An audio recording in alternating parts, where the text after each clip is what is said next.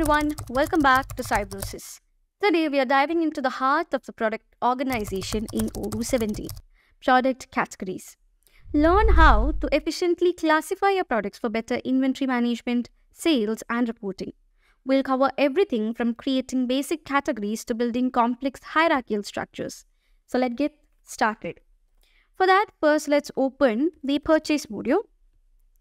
Okay, so here inside the purchase module, you have the configuration where you can find the product categories. So I'll just open the product categories. So these are the different categories which you have, which is like all, consumable, deliveries, expense and so on.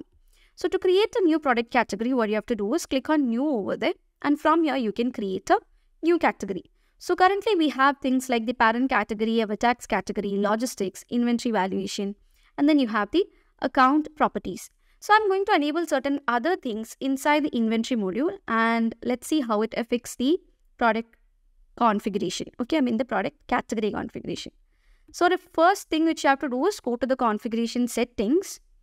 Okay, and let it get loaded. And first let's search for product packaging. Okay, so I'm searching here. Let's search for packaging. So here comes the product packaging and enabling it, and I'm saving it. Okay, so that's not the only thing which you need. You need one more thing. Okay, so other than the product packaging, you have to enable one more thing which is called,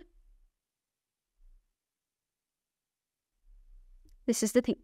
So under the inventory warehouses, you find a menu which is called the multi-step routes.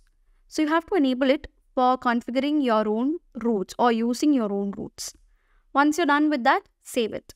Okay, so you have to enable both of these things, which is the product packaging as well as the multi-step routes.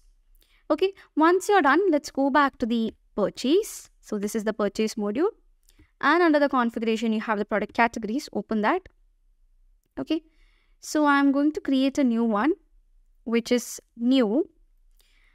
And here I'm going to give the name as lamps, or you can give any other name. Okay, so the parent category, I'm choosing it as all saleable. Okay, lamps under all saleable. Here comes the tax category.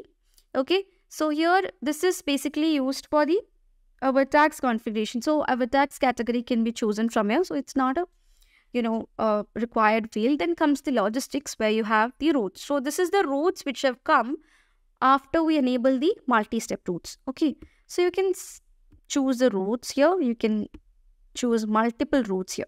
Okay, so I've chosen 2 routes, that is deliver in one step and receive in one step. And here you have the post removal strategy.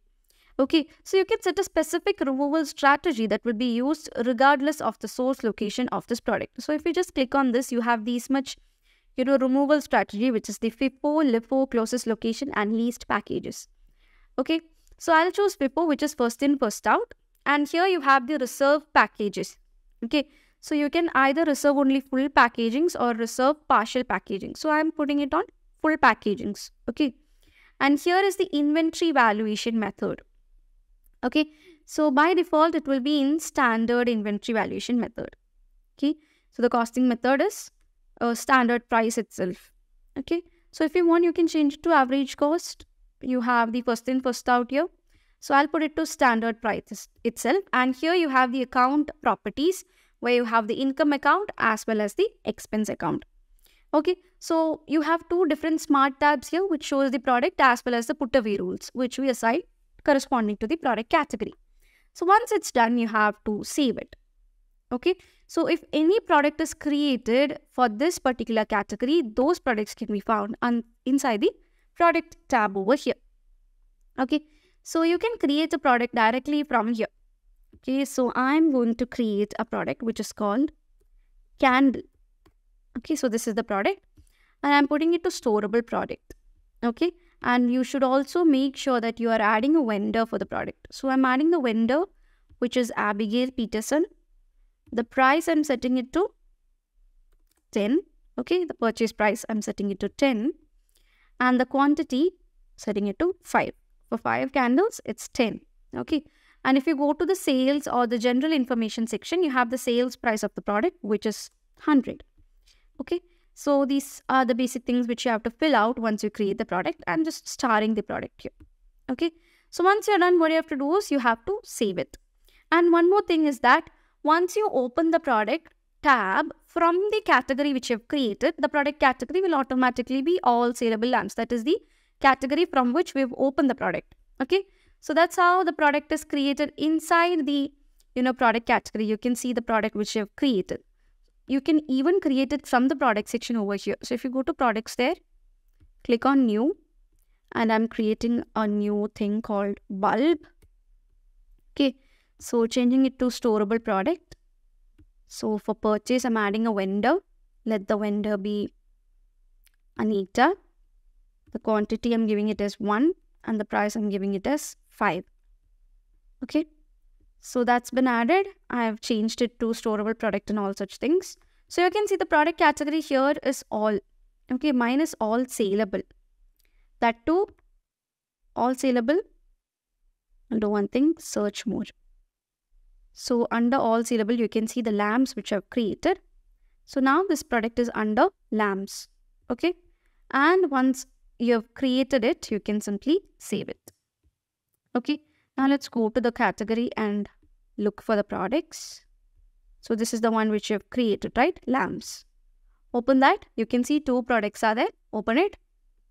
You can see the bulb as well as the handle which we have created under the category which is lamps. Okay, so let's do one thing. Let's create an RFQ. Okay, let's create an RFQ. We shouldn't have got out of the purchase module. It's okay. So let's create a new RFQ where I'm adding the vendor here. Let it be Abigail.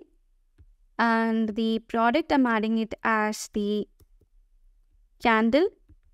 Okay, so candle has been added over here. Okay, so once you're done, what you have to do, you have to confirm the order. Okay, so the order is confirmed. The quantity is 5, received is 0, billed is 0. So you have to receive the product. Okay, so after receiving the product, what you have to do, you have to validate it, right? So validation is also done. Now let's go back to the purchase. You have to create the bill. So the bill is created and make sure you specify the bill date. Okay, the bill date is also specified. Confirm it. So after confirming, you can register the payment. Create the payment. Okay, so you can see it's in payment state. Now if you go back, you can see the purchase order which is created. Okay, so this has been created by the product which we have created right now, right? So this is the lamps which you have created. The products are here. See, 2 different products. The category is all saleable lamps. Okay, here you have the put away rules. Okay, so all these things regarding to the product category which we've created is given there. Okay, so this is basically how the product category is configured and how a product has been created inside it. And I also showed you certain things which should be enabled inside the inventory module. Only then it will be found inside the product category configuration. So yeah guys, that's it. I hope it's clear for you guys. Thank you so much for watching and see you in the next video.